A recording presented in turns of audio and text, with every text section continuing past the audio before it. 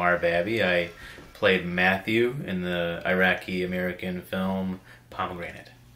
Well, for me, hearing that a film was going to be related and based on, my Chaldean culture, it was very exciting. And then when I did a little bit of research with the director and writer, seeing her experience and accolades, it excited me to, hopefully be a part of the project. I had a priest friend of mine, Father Andrew. He told me he got us in touch. I had an initial audition, and then I don't know how long we even went past after that initial audition, but I randomly got a call and was like, hey, we want to do kind of a chemistry read and with the lead actress, and we hit it off, had a great chemistry read with her, and here we are. I think it has a lot of importance. I mean,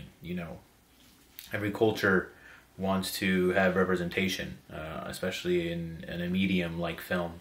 So with the Iraqi culture, whether it's from the Muslim side or the Christian side with Chaldeans specifically, having that representation and seeing us on screen is just always an incredibly wonderful and inspiring thing for others to see.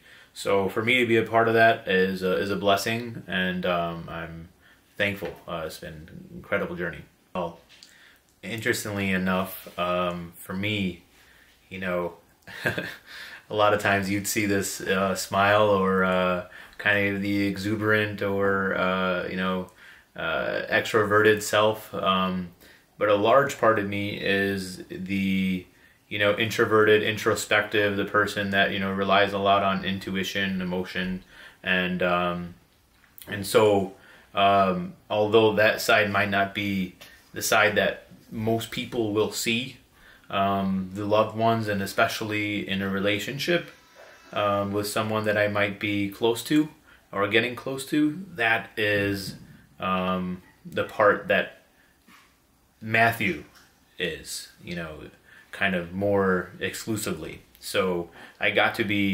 delve a little bit deeper into that side of me that, really might be a little bit more shy, might have, really just the thoughtful, the kind, the really just, care for someone and really want to connect with a woman in a way that, is beyond just the outside. So it was incredible. I mean, not just playing my role, but, working with the cast and crew. We had so many laughs and just such a brilliant time, just overall, just incredibly talented people, fun people to work with. Can't say enough. We just, I see, Ish for the first time. I'm like, man, this is like a carbon copy of me, younger and better looking, No, but I loved everybody on set, including, Wiam, Sam, the cinematographer, and, we had such a great chemistry, anytime you're on an indie film, you're going to have, it's going to be shooting by the seat of your pants sometimes, where you want to get the next shot, you want to make sure that you get everything. And the beauty of that is, you can have a little bit more wiggle room to be, express your creative self, and then also to, work closely with the creatives to try to make something that's going to be great instead of kind of being pigeonholed. An example for that for me, there was a scene, I'm pretty sure I didn't tell Wiam this, but, there was a scene where I'm just supposed to be, kind of be introspective, kind of thinking about this incident that happened.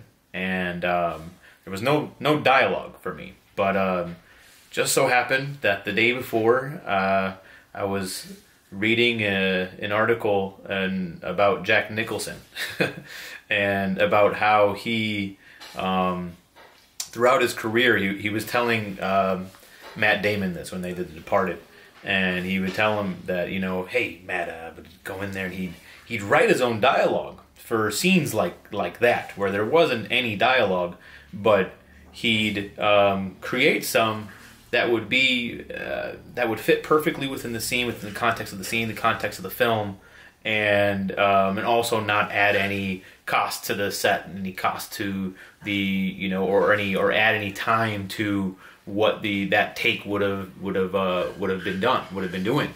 So I you know, that's just God just kind of being like, hey, all right, you know what, try it. So right before this scene, earlier in the day, I had written something that I thought would fit really well, and you know, ended up running it by them and making sure with Viam that it was something that she thought could fit well, and ended up performing it. And that's that creativity that you can do in an indie film. I'm not Jack Nicholson, so, you know, to be able to have that opportunity to, you know, try something like that is a blessing. So